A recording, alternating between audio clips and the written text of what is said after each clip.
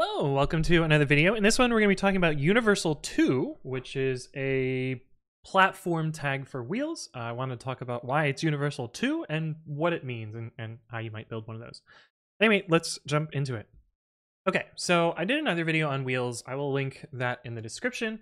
But universal2 is a specific wheel type, particularly in the platform. So you'll see like we got a bunch of wheels here for simple JSON. I picked that package in particular because it happens to have one of these special universal2 wheels. And you'll notice that it fills in the spot where you would normally see the processor architecture. And that's because these wheels are a very special processor architecture in that they have multiple architectures in the same wheel.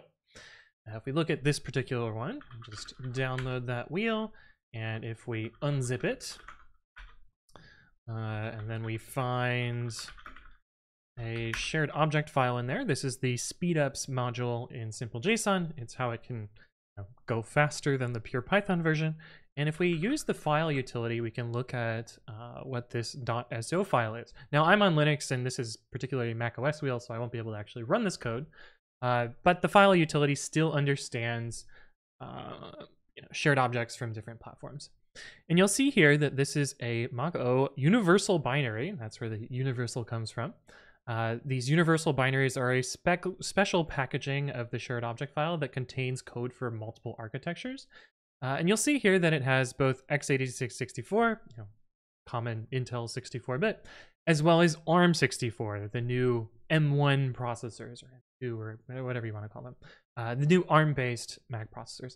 And basically, what this is it's kind of a big bundle that has the code object for Intel 64-bit and the code object for ARM 64 bundled into one. So this is basically two architectures at the same time. You'll notice if we look at this file that it's, I guess we'll use du. See that this is about 156K. This is about double what you would see for, let's just look at the Intel one, for example. It's in another directory so it doesn't splat over the other one. If we do du-hs simple JSON /speedups, you'll see that this one's, wow, it's even more than double the size.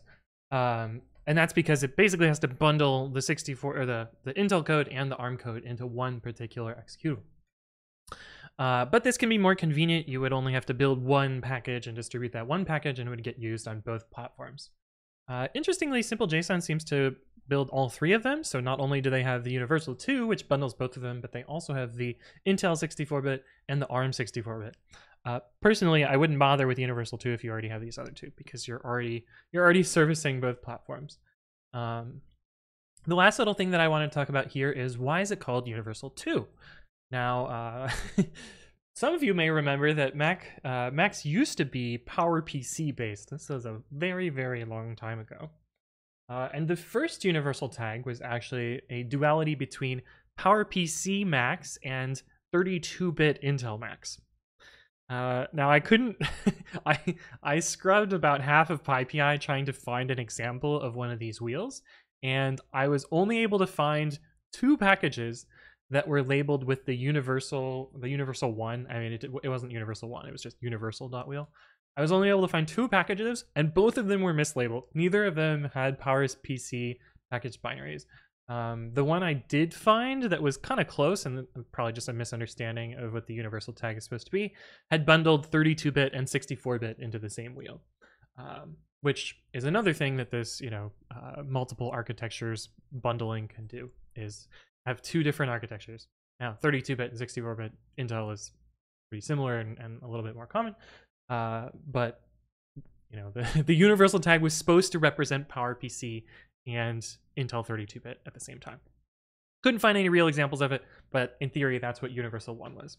Back when PowerPC was more popular, wheels weren't even really a thing. I mean, there's kind of the beginnings of them, but you couldn't upload them to PyPI, and no one was really using them. Anyway, that's universal2. Hopefully you found this useful. If there are additional things you would like me to explain, leave a comment below or reach out to me on the various platforms. But thank you all for watching, and I will see you in the next one.